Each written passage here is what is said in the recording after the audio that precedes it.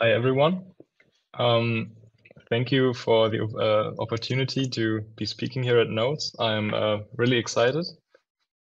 There are so many interesting sessions today, and I'm very happy to be a part of it.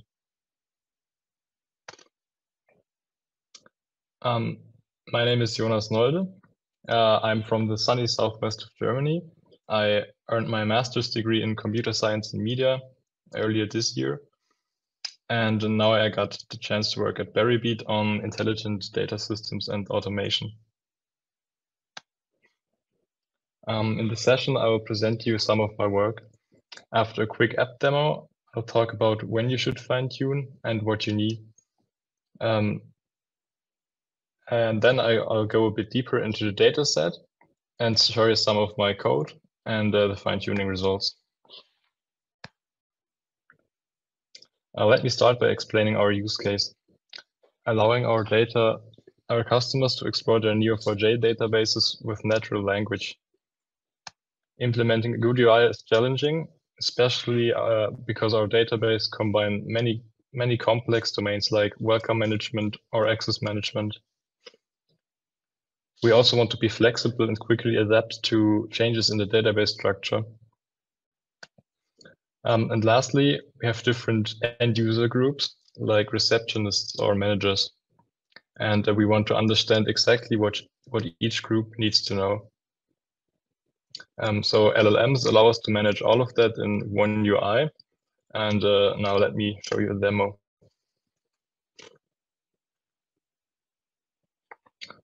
This is our Graph Explorer UI. It runs in the browser, and you could plug in any Neo4j database you want.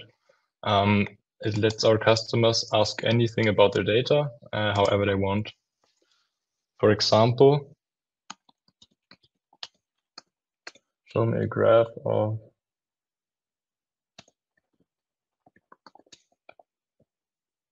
Berrybeat GmbH. And we see the graph of the company. We can also see the generated Cypher query. Even though I didn't give it any hint, it correctly figured out that Berrybeat GmbH is a company name. It also optional matched all relations that are there and gave them individual names if they have the same type. We like that answer, so we can give it a thumbs up. So we can see that Berrybeat has a trailer, a vehicle, and 4 employees. And now we could ask a question about an employee like Farhad Nozari.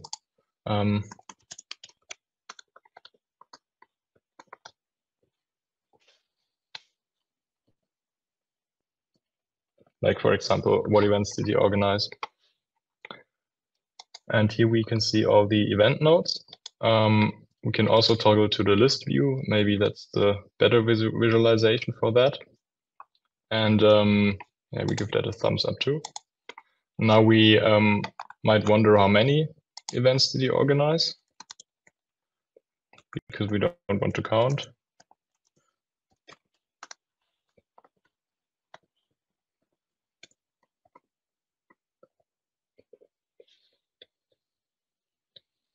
Okay, so this doesn't look right. I expected a number here.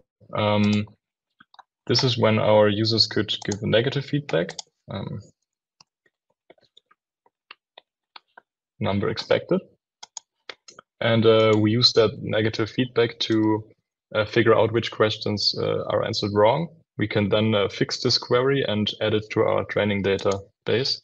So after we fine-tune our model again, this question will be answered.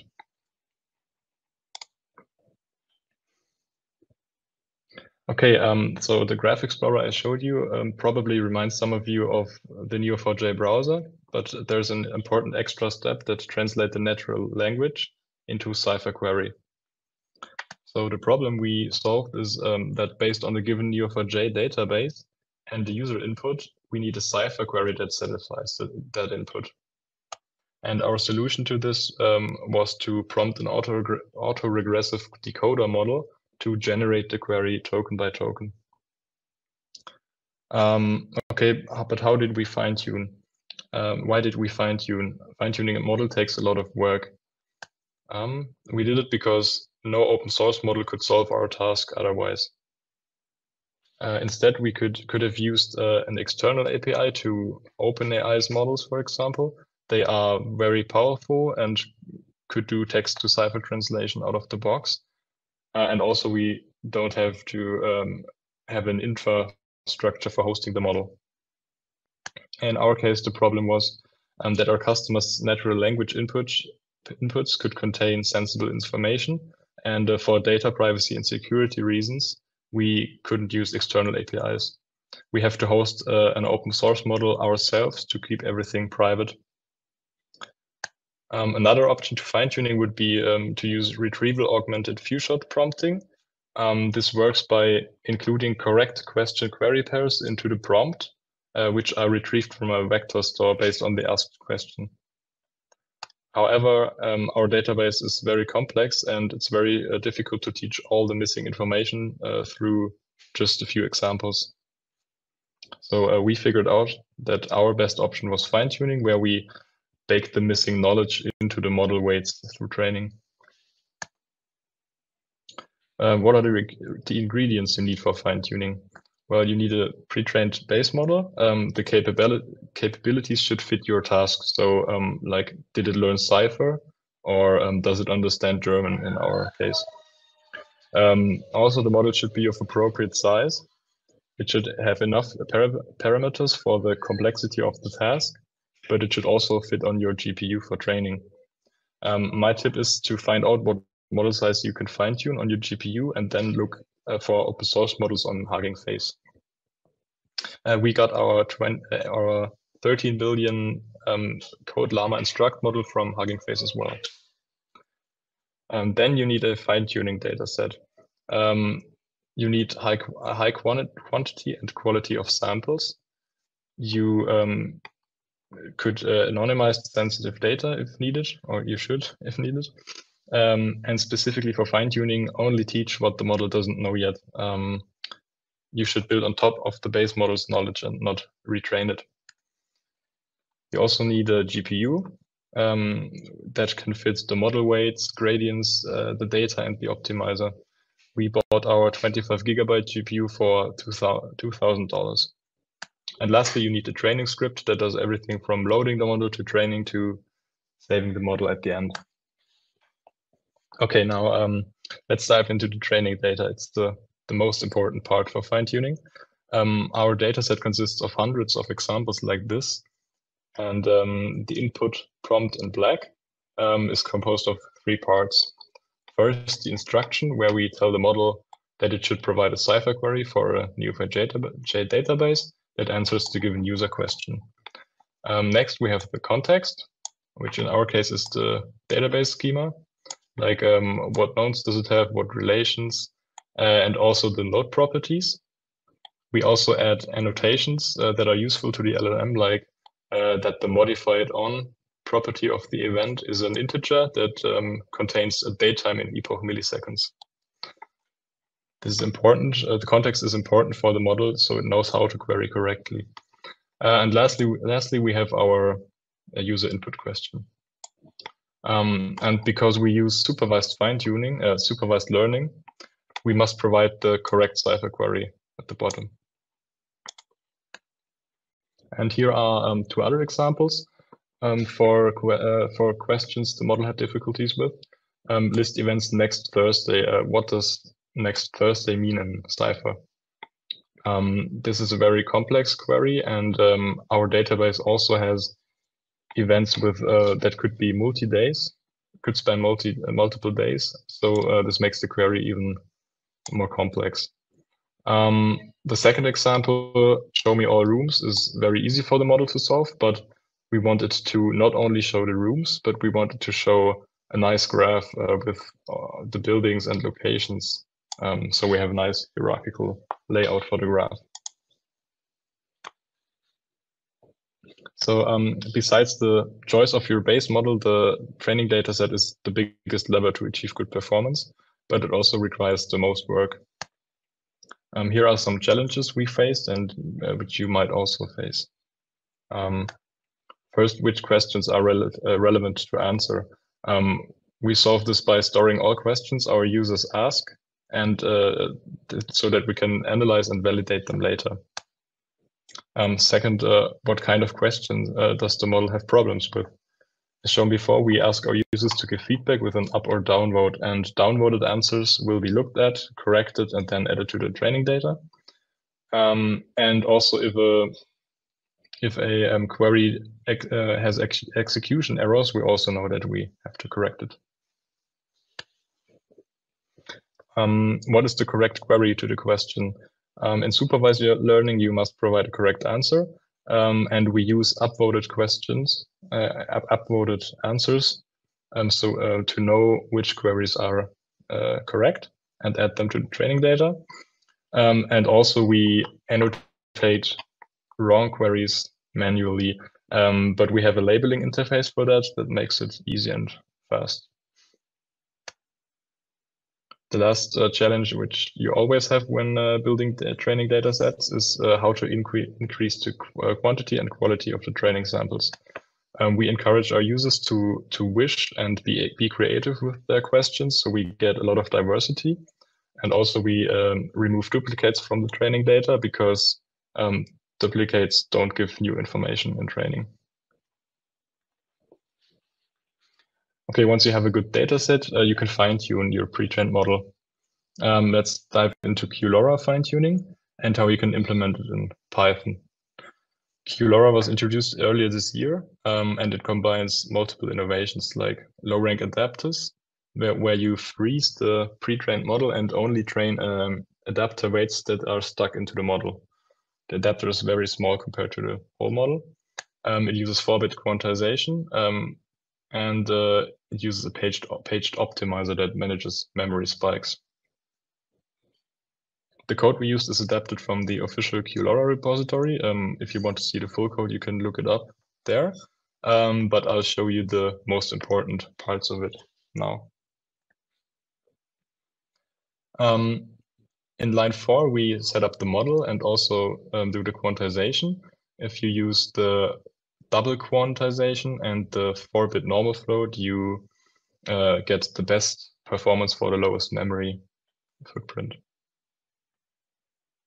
And here in line 17, we set up the LoRa adapter, where we define our target modules. These are the layers where the adapter weights are stuck into. We can set the rank, which is basically the size of the model of the adapter weights, and also the LoRa alpha scaling factor, which is which influences how much the adapter plays into the result.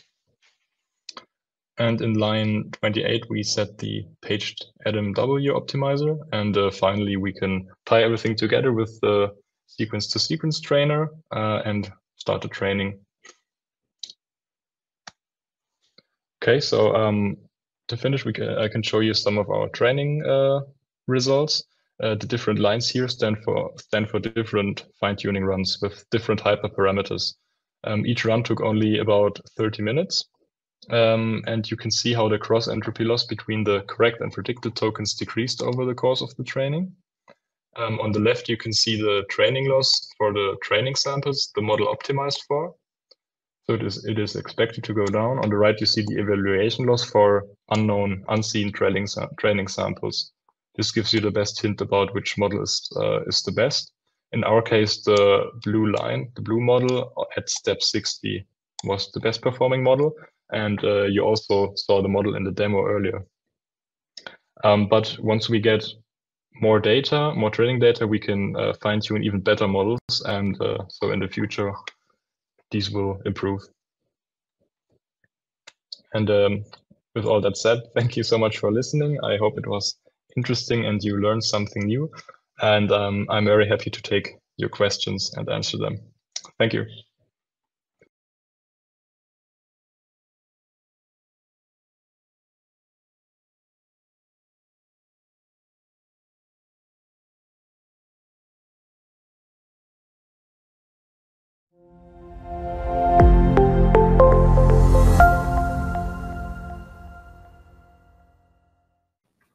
So, hello everyone. Welcome to my talk. Today I will talk about LLMs and how we can convert unstructured data to knowledge graphs. So let's get started. I will start with a little information about myself. I'm Noah. I'm a software engineer at Neo4j, and then I'm an LLM enthusiast. So I've been working with LLMs for a while now and doing different experiments with Neo4j and LLMs. And here are some of my contact details. If you want to have a chat or just send me a funny picture or something, just feel free to contact me on any platform. And yeah, the agenda for today, we will first take a look at the problem and possible solutions, what an LLM is and what a knowledge graph is, and then we will move on to how we tackled the problem in a previous project where we applied LLMs and knowledge graphs to convert unstructured data to a knowledge graph. And then I will show you a demo of our resulting pipeline, or the result graph from our pipeline.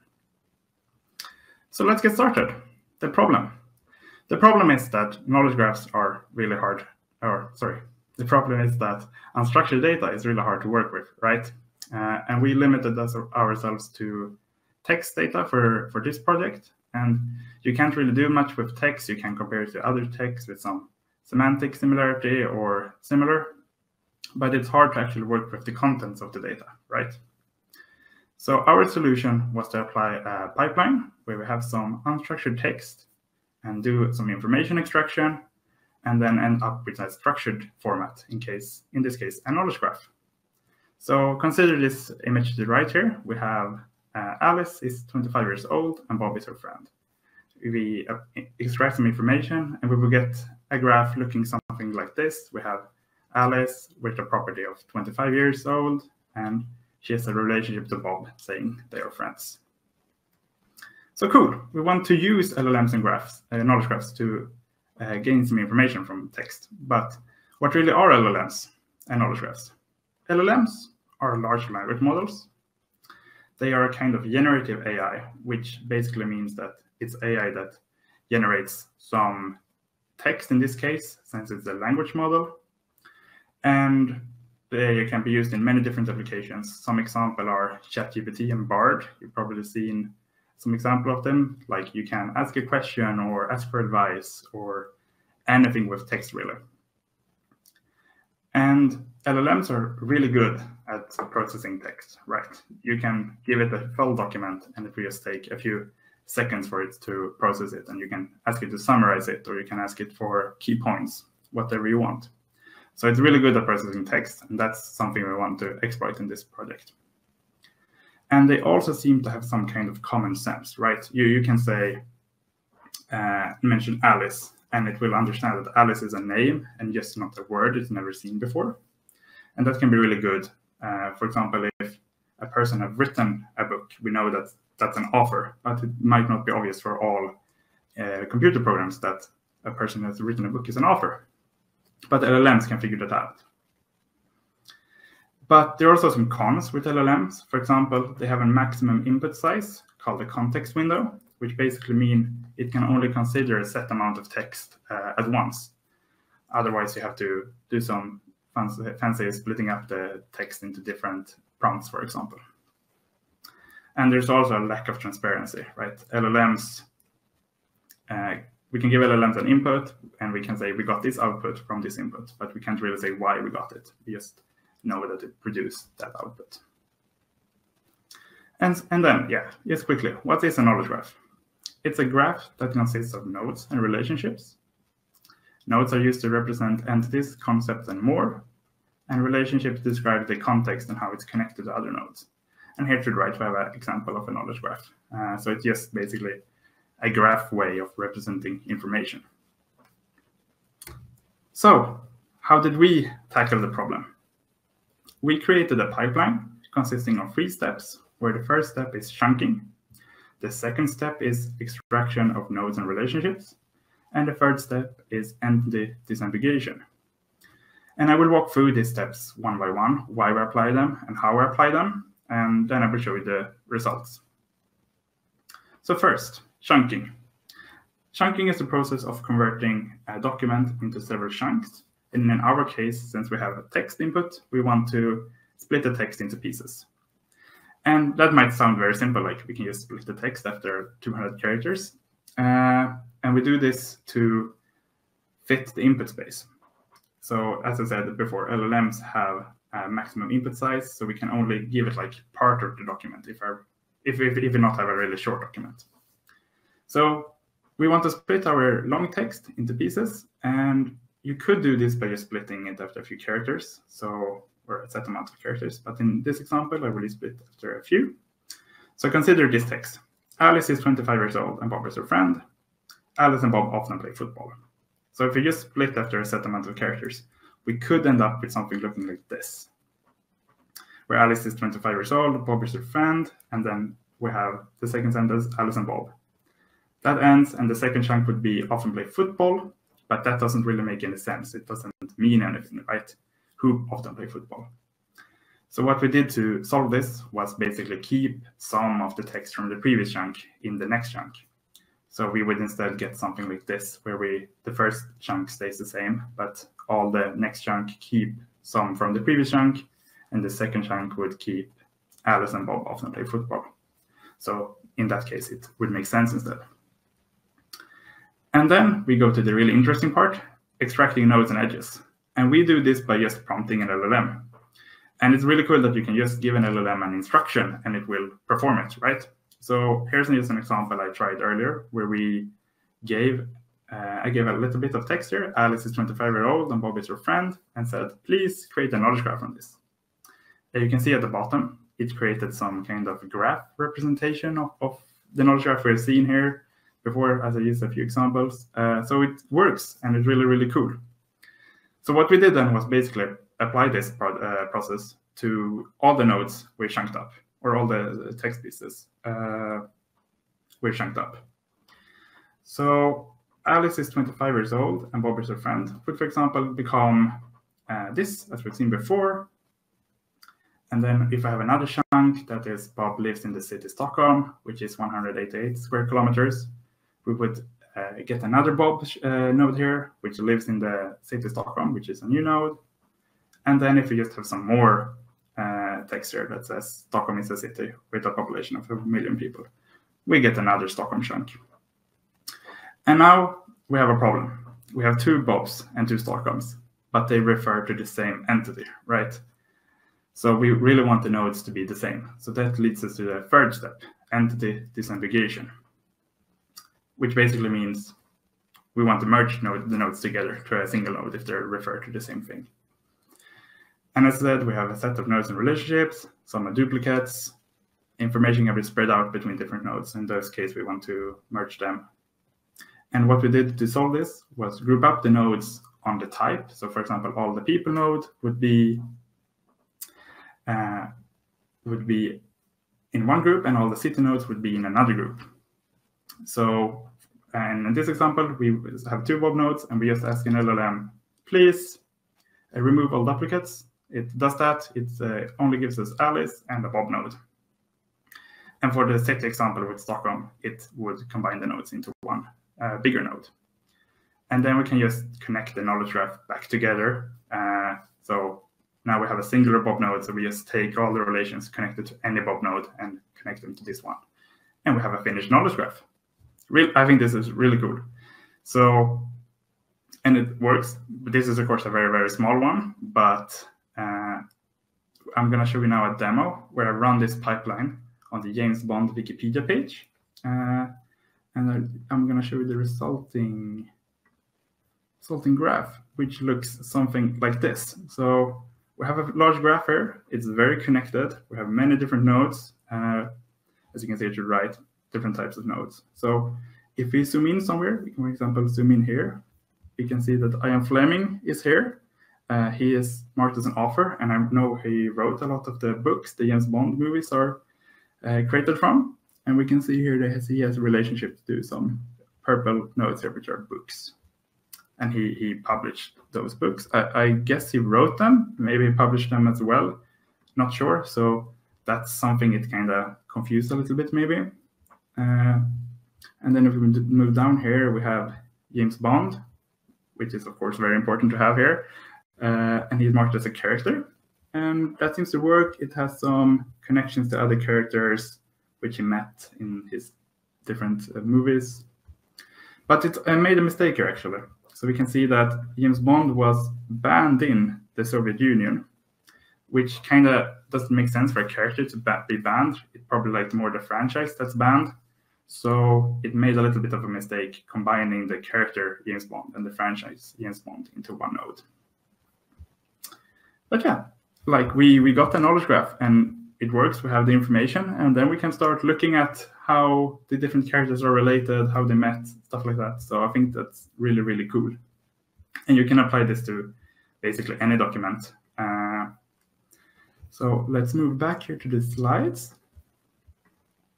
And I just want to mention some challenges and limitations. And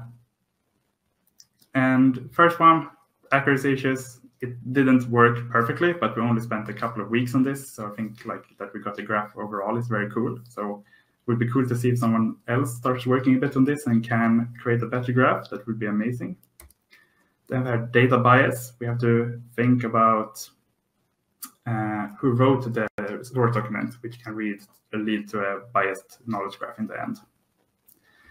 And then we have some leaps of faith here between different steps in our pipeline. We trust LLM a lot, the output for the LLM example, for example. And then model limitations. For example, the input length of the LLM leads us to need to do chunking, which might introduce errors into the process.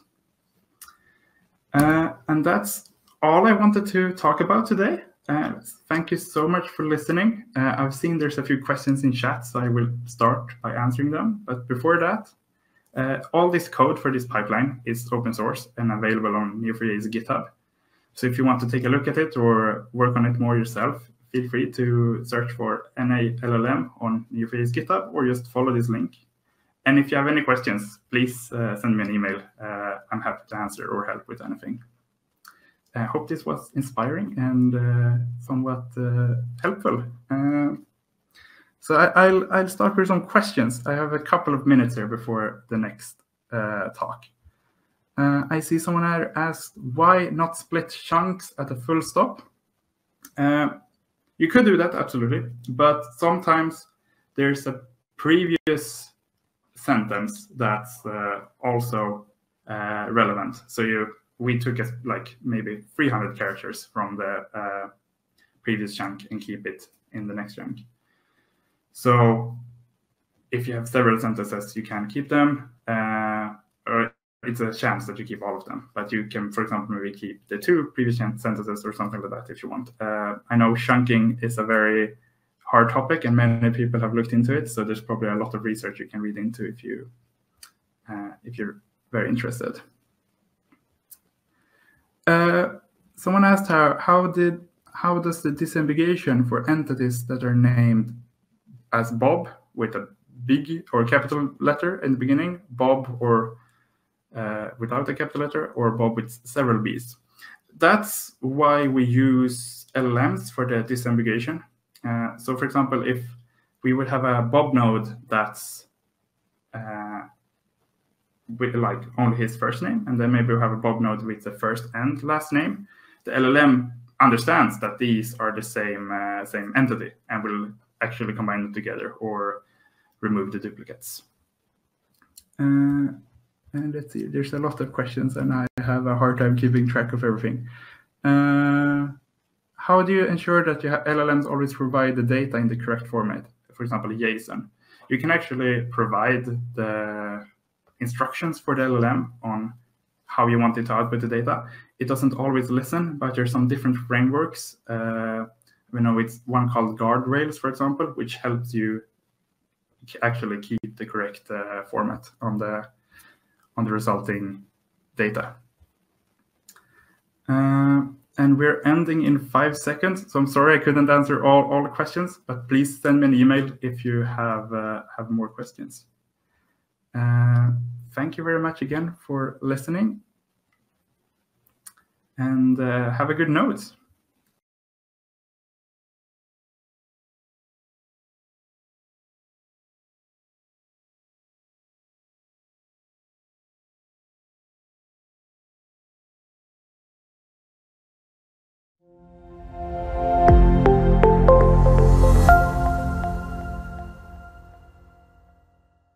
Okay, so we are going to do a very quick overview today. It'll be fast and furious, but feel free to reach out to us afterward if you have questions or want to discuss this with us further. We've got all code available, and of course, this video will be made available afterward as well. My name's Jennifer Reif, and I'm Mark Heckler, and we're happy to be here with you today. Yep. So I'm a developer advocate at Neo4j. I like writing code, and then I like sharing that and kind of sharing my learning process or kind of what's behind it through technical writing. So I write a lot of blog posts, I speak at a lot of conferences or virtual events. And then just outside of that, I'm just kind of a geek in general. Most things geek I kind of enjoy. So. And I'm Mark Heckler. I'm a principal cloud advocate of Java and JVM languages with Microsoft. Also picked up a few awards and honors along the way: Java Champion, Java 1 Rockstar, Groundbreaker Ambassador, Kotlin Developer Expert. Wrote a book, which you see there, and I'm a licensed instrument rated pilot, which I don't think we talk about today, which is a real shame, but oh well, you know, such is life. So a little bit on this session, again, it's going to be a bit of a whirlwind, but we are going to kind of just dip our toes into the water of using Spring AI. And this is going to bring AI to Spring applications, if the name doesn't hint at that already. They have both implementations for OpenAI as well as Azure OpenAI. And it takes text-based prompts and turns it into language or code for return results. We're going to use the technique called prompt stuffing. There's also one called fine tuning, but we're not going to go quite that deep and integrated yet. So we're just going to kind of stick with the prompt stuffing, and we're going to do that through retrieval augmented generation, or RAG. If you see that term quite a bit when you see things about knowledge graphs or LLMs, what it's going to do is provide context and guidance for the LLM to return more contextual and valid results and verify the results so that there's less chance of hallucination there. And I will say that we do a lot more things that we're not going to be able to cover today, which is kind of a shame, but that's why we want you to check out the repo and just to ping us after the fact, because there's a lot of things that go into various different aspects of working with AI in one form or another. And we don't cover them all, but we cover a lot of the high points. But within this very short session today, we cover maybe a select few of those high points. So if you want to talk about this at length after the fact, please do reach out. We're happy to discuss. Absolutely. So Neo4j is going to be used as a vector database and to add that data context. So we added vector search capabilities to Neo4j earlier in the year. I should say Neo4j did. And it's going to help us ground the LLM answers by using the connected data stored in the graph. So you're going to have a prompt. It's going to be used to feed a query, which is going to retrieve graph data. And that all is going to be fed to the AI. So the typical steps, you would calculate vectors or store embeddings in Neo4j. You would have the prompt that then would get calculated up and sent over to the AI with the data, the graph data. And then it would compare the data that's in that prompt to vectors stored in the LLM, return the most similar. If you want to know more about Neo4j vector search or the capabilities that are available there and how that works, feel free to check out the link. Again, the slides will be made available, and you can click the link and learn more about how Neo4j is using vectors in their database. So without further ado, let's dive into some code. Okay, so as Jennifer mentioned, this is kind of a whirlwind tour. So we are trying to be very judicious with the time. Ooh, we've got the inception thing going. And once again, let me switch. There we go. And we're going to try to hit the high points. Again, a very select few of the select few points that we can cover. But the conversation is good. Our goal today is not to show you everything, but to get the conversation started so that we can have a great conversation about this and develop things as we go. So I'm going to start off with the Spring Initializer. This is kind of where you start to build Spring applications. You don't have to, but this is a great jumping off point. So we'll use it. We love it. And we're going to use Maven and Java for our build system and our language, which are kind of middle of the road choices, good choices, but you have options. Using the current version of Spring Boot, which is 3.1.5. I'm going to change this to the hecklers because why not? I can. And we'll make the artifact name a Neo AI. We'll just make this an AI demo project, and then we'll choose just a couple of dependencies to bring in here. We're going to build a very basic, and we do take this a little further in the repo that we share, but we're going to build today a pretty streamlined version of that that AI application, AI enabled application. So we're going to build an API here, a REST API, and we're going to incorporate Neo4j, of course, to do that. And we'll make this AI enabled as we go. So I'm going to generate this this project, and we'll just drop that on the desktop, and we'll open that up. I'm going to just go out here to kind of looking around things, but we should have that here now. So yep, we have that. Let's go ahead and unzip that, and we'll change directories into there. And then I'm going to open that up in IntelliJ IDEA. Use whatever works best for you. I spend a lot of time in VS Code, as you might imagine, working at Microsoft, and VS Code is an awesome, awesome IDE. I also spend a lot of time in IntelliJ, and Jennifer and I have worked together on in IntelliJ on this, so that's the path we'll take today. So I'm going to start first by going to the POM, which is the Maven build file. And I'm going to add a couple of dependencies that aren't already in there, that aren't available via the Spring initializer. So let's see if I can, yeah, the Spring AI dependency, kind of important if you're going to be doing a Spring AI application. And of course, we'll need to access our snapshots repo, so we can bring that all the goodies in, because this is an experimental feature at this point. It's not production ready, so we're getting a very early look, and we're sharing a very early look, which is kind of cool. We don't necessarily need to put anything in the application properties. We have everything externalized, as most good developers should, right? And then let's go ahead and go to our application, main application class. This is, as it stands, the working Spring Boot application. It doesn't do anything yet, but it does work. So I guess that's a good start. In the interest of time, I am going to just bring in a couple of existing domain classes and repository classes and what have you, because I don't want to spend a lot of time focusing on the minutiae. What I want to do is save the time for the really good stuff. So I'm going to go ahead and bring in a few things here. Let's go ahead and pop over to here. Let's drop those into there, and let's see what we get. And I'll walk you through these very quickly, but it's faster than just even addressing them at a very high level. So you typically, when you create an application, you start with a domain, right? I hope we start with the domain. Okay, anyway, so we defined our domain, and we have categories of different pet-friendly accommodations and offerings within a particular geographical area. So we have categories, generally very broad categories. Within those categories, we break them into subcategories, and each category can contain multiple subcategories, right? And a subcategory can fall within multiple different categories, yeah. And then within these subcategories, you have places, so things like veterinarians and dog parks and restaurants and pubs and hotels that accommodate pets and things like that. And of course, Jennifer did a lot of the heavy lifting in terms of the data, because she went out and combed through various different public APIs and sources to collect a lot of this data. And I'll talk about this more as we go throughout, but one of the, I guess, limitations with public-facing AP or public-facing AI offerings are that typically they do a cutoff of 2 years back.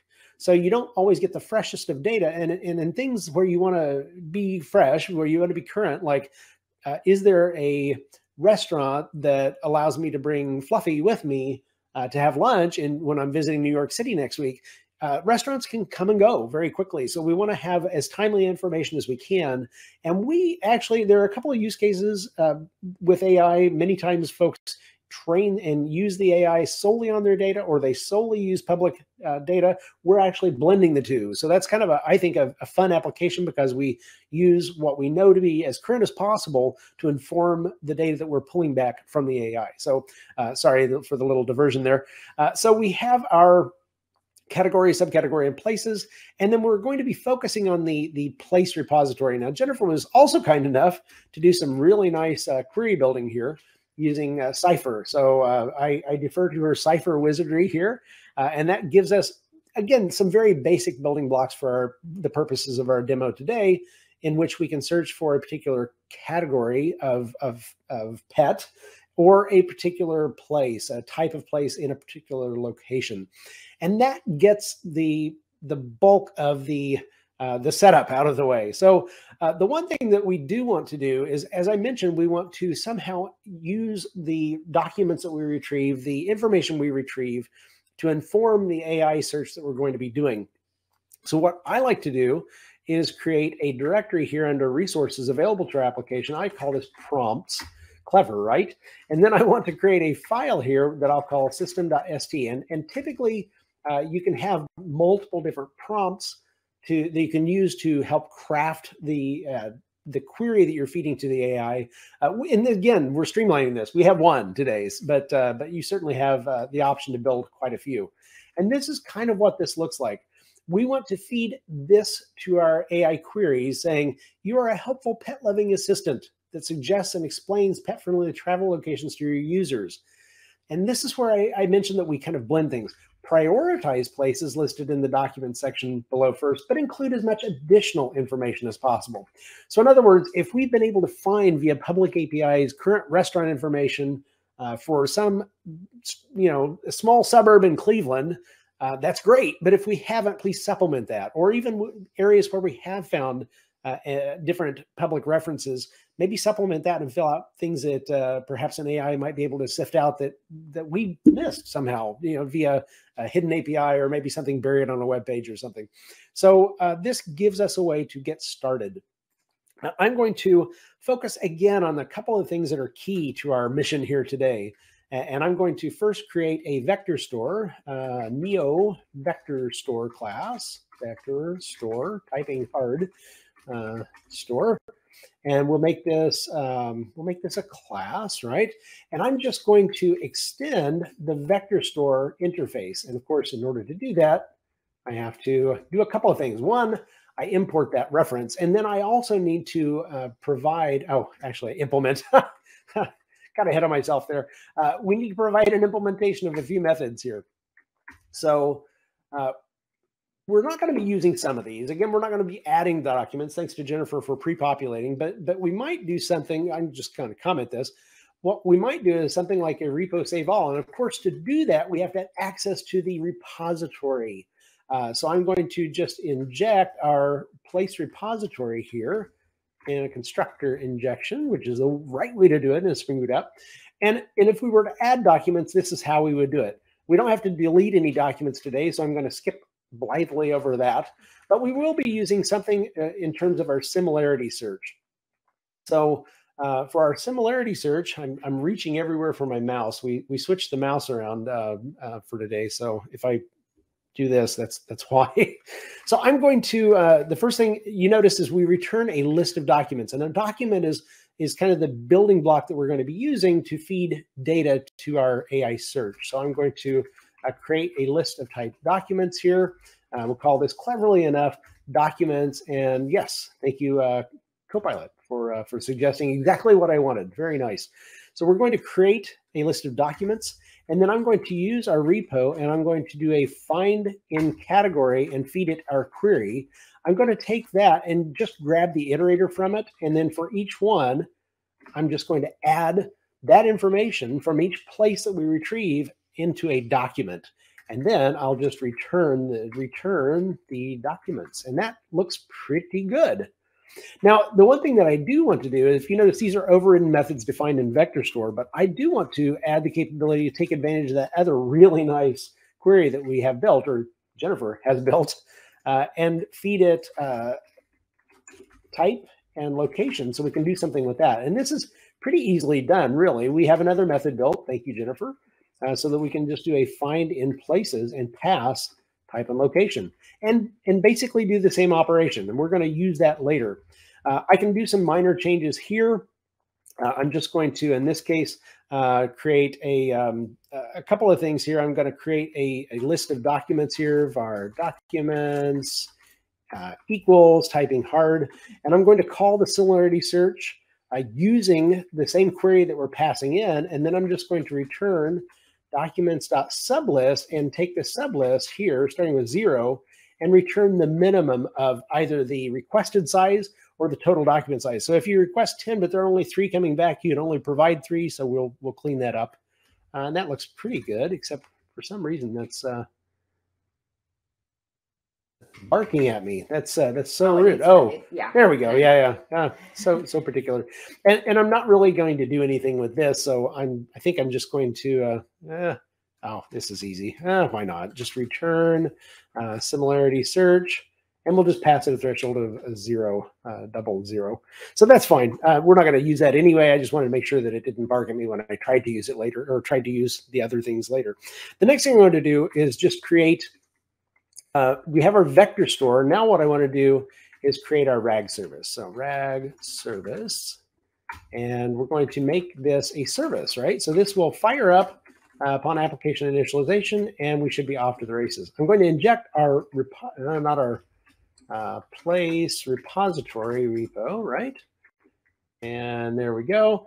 And the only thing that we really need to do at this point is, thank you, Copilot, is to create a retrieval method to retrieve a generation, an AI generation. And we're going to pass it our prompts. And of course, it's telling me there's a problem. Let's go ahead and import that, and let's fix some of these problems. So we're going to pass in our prompts, which are, it's a map of strings and objects, right? And I'm actually going to be using hash map in this case. There we go. That looks pretty good because we're going to have keys of type string and any kind of object as our values. And that's this is maybe a little lacking. Let's probably do a little bit more than that. So I'm going to create a variable called vector store equals new neo vector store, and we'll pass it our repo so it can use that. And that looks pretty good. And now I'm going to, it's offering me some weird things here, but we'll just do a type string here equals, and we'll see if it, yeah, that looks pretty good, right? So if we pass in a type, we'll use that type. Otherwise, we use hotel for our type. And then if we have a location string, and look at that. We'll default to New York if we get no location. I like to make sure that we cover our bases in case something doesn't come through properly, and that way our application just doesn't blow up. That seems to be a good thing, right? So we're going to put those prompts, or put those documents that we retrieve from our vector store using a similarity search into our documents, right? And then we will create a system message, and actually I need to do one thing before I can do my system message. Because if you remember, we created a prompt, right? Or yeah, actually our prompt, yes. And this looks pretty good. Thank you for that. It's a private, and it is a resource. Yeah, so we need to bring this in as a resource, load this up, and we will take that, our system message, and we will use a system prompt template, right? And we will use our system ST. We'll create the message from that using our prompts. And for some reason, that's, oh, yes, I should do that, right? New system prompt. I get ahead of myself sometimes. That looks happier. That looks much happier. At this point, we just need to return, I didn't inject my my AI client. I get so excited sometimes, I just can't help myself. So AI client, and then of course we'll want to inject that in our constructor, and that looks pretty good. So return, and we'll use our AI client. Did you just call it client? I may have. You did. I did. Let's fix that. AI client, and that's happier. Oh, that yeah, that's then that's fine. I could have gone the other way. Probably should have gone the other way. It would have been a little faster. This dot AI client equals AI client. Sometimes manually doing it just works, right? So we'll go ahead and create our AI prompt from this, and we will generate this, and it seems like it should work. Yeah. Don't you think? Why not? Let's give it a shot. Okay, so I'm going to go back here, and I'm just going to do a straightforward build using Maven W Spring Boot run. Actually, not I build, a run, right? And then hopefully that will work. Oh, yes, I did actually. I brought over the controller class, so that saves a little bit of time. I don't have to code that. And again, we're keeping it simple here locally, and I'll show you a little bit more of the finished application. I hesitate to call it polished. What did I do? What did I leave out? We'll take a quick look. Exception encountered, canceling refresh attempt, unsatisfied dependency. Oh, it couldn't create that controller. Oh, interesting. Did I not bring that over? I thought you did. Controller. Okay, well, that's interesting. That's very interesting. Okay, So let me, we won't need this. We won't need this, our very basic API. We will need that. Let's do a, let's go back here. So Maven W clean package. Let's see what we get here. Worst case, we'll skip ahead using existing code that we know works, and we've checked into our repository. We've tested rigorously. We have backup plans. Yeah, we do. Always have a backup. Live coding, you know it's live when.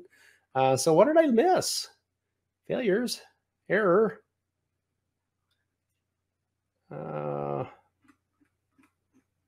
I know I skipped several things just to try to get things tight and fast and streamlined. Interesting. Found zero Neo4j repository interfaces. Oh, well, that's let's see. So place repository extends Neo4j repository. Looks good. And let's see. Wow. So that's interesting. All right. So I will do one more thing here before I just throw in the towel and pull over our existing code from our repo, which is fresh and guaranteed good shelf life. But I do want to, that's just so interesting. So did I was gonna say it's the package. Let me see if I didn't inject that properly. So we've got our repo and we've got our controller, which has the RAG service, and the RAG service, of course, we have that right there. It's just a mystery. So we'll probably find this later and be able to share with you what happened, but I don't want to expend a lot of time on this at the moment. So what I'm going to do is just bring this over and clear this, and we'll run this from here. And that works. It's certainly not my ideal, but it works. So we'll run this locally, and then we'll go ahead and run this in the cloud, and we'll take a look at this. So I'm going to go to the AI endpoint. We'll pass in a type of, what do you want? Pub, and location equals New York. And of course, with Z shell, I need to go back and put this in quotes, keep Z shell happy, and we'll see what we get back. And once that works, because it always works, live coding and live demos always work. So we see that we're getting some results back. This is great. That's very nice. Let's go ahead and go to our cloud here. And this is where we've deployed it to Microsoft Azure. We're using Azure OpenAI as our AI backend, and Spring, of course, in the front, and Neo4j for our vector data store. It all ties together really, really nicely. You can go here to the URL, and you can see that we have, and I can just close this. You can see that we have our floof travel, right? This is so you can take your floof with you when you travel, and this is very fun, right? So I'm going to just search for restaurants, and we'll check St. Louis because that's close to us. And we may not have data for that, but again, the AI tries to supplement with what we have and what we don't have, and just bring in the full Monty. So we have everything here. That looks pretty good. Let's go to veterinarian. That's fine. New York. And we'll search. So we get some, hopefully, veterinarians. Yeah, veterinarian places, animal medical center. If we go to pub in Chicago. Yeah, so I mean, we have, located the address list in the document section. Each time it comes back a little bit differently, but it's very nicely formatted always. It seems to always do a nice job. Restaurant. Let's do restaurant in New York. I got New York on my mind here. So two great options for pet-friendly restaurants, the Greens and Seaport Food Lab, both of which are pop-up restaurants. Very nice. Sounds like it could be fun.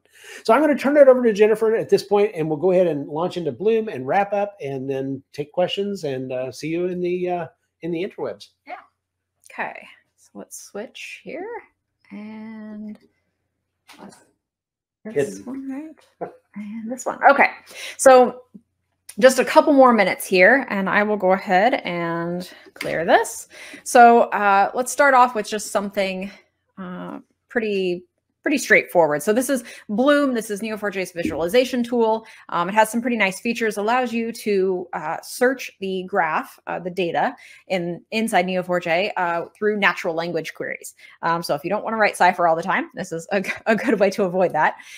So you can see it pops up some nice options for me to choose. I'm just going to go ahead and choose place, and I can either choose specific relationships or go straight to some other entities. So that's what I'm going to do for now. We're just going to retrieve some data.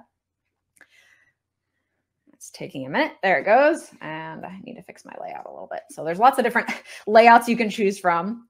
And it'll take a minute to, there we go, load, because there's lots of data here. So you can kind of zoom in. Oh dear. There we go. Okay, it had to, the force directed layout had to kind of settle itself a little bit. So you can kind of zoom in on this smaller portion of the graph, so it's a little bit easier to read. And you can see we have places here in blue, we have subcategories in red, and then we have higher level categories in yellow here. So you can write queries based on this and retrieve different places around the graph. So next, let's just retrieve some places here. And I want to show kind of one neat thing. So this is a ton of places. And what I actually want to do is, before I get too far ahead of myself, let's zoom in a little bit and do something based on the city that we're looking at.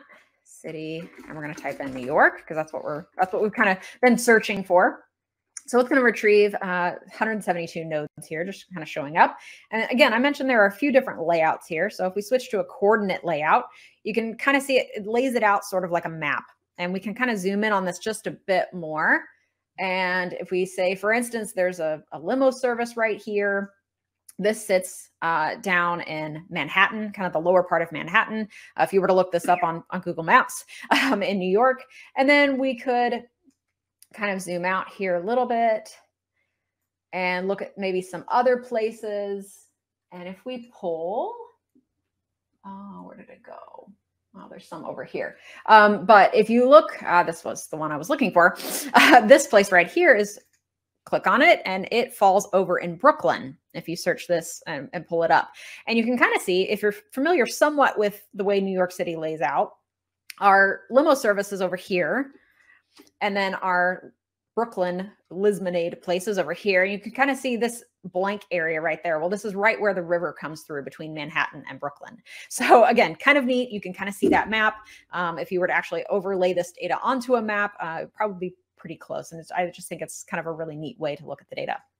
All right, so without further ado, let's do cover one more thing, and that is saved Cypher. So I've got kind of a Cypher query written in here, and that way business folks or those who don't want to try to remember a Cypher query every time can just type in a particular search phrase and find the data that they're looking for. So let's do that really quickly here. We're going to look for a place, and you can see the place query comes up, and it's going to give me options to search for different types of places. And I'm going to search for cafe, and then I'm going to search in New York City. Let's see what we get. We get this lovely little graph here. So 3 categories, a subcategory, and 2 places. Now, this is a pretty nice view. It's pretty easy to see because we don't have much data returned here. But one more layout that's kind of neat is this hierarchical layout. So you can see we have 3 categories that feed into the same subcategory, and then 2 places that fall within that. So pretty neat, kind of different way to look at data, whether you're writing queries or kind of organizing the data inside the view, or kind of doing some other things. There's lots of neat visualization opportunities there. So, all right. Let's jump back to our slides and wrap up here, right? Yes. Okay. Good. So resources. Yeah. So please check out the repo at, actually, I should have moved it out from under my personal repo, but we'll work on that. And we'll keep a link there. So Neo AI, if you want to know more about the Spring AI project, again, this is experimental, but it's developing quite nicely. Go out and check out the docs here. That's a live link. And then, of course, the website for Neo4j, GenAI, is out there. Check us out, contact us, email, LinkedIn, follow us on GitHub, follow us on Twitter /X/ whatever it is anymore. And we're happy to carry on the conversation from here on out. Just as a quick recap, what we wanted to do is focus on the key things. So we built the domain, right? The data was in place. Thank you, Jennifer, for doing the heavy lifting ahead of time on that, because that would take a significant amount of time. And then we built the domain and or brought in the domain and the repository. And then what I wanted to do is kind of focus in on showing the vector store and what it does and its use within the retrieval augmented generation. And then to go ahead and pull things out, present it, and then show it, and then show the visualization as you did in Bloom, and to give you a lot of different ways to examine and evaluate your data, or data that you have access to via some mechanism, public APIs, GenAI, et cetera. So with that, I think we're ready for we're ready to wrap up. But if you have any questions, comments, or feedback, please do reach out to us. Happy to chat. Thank you. Thanks.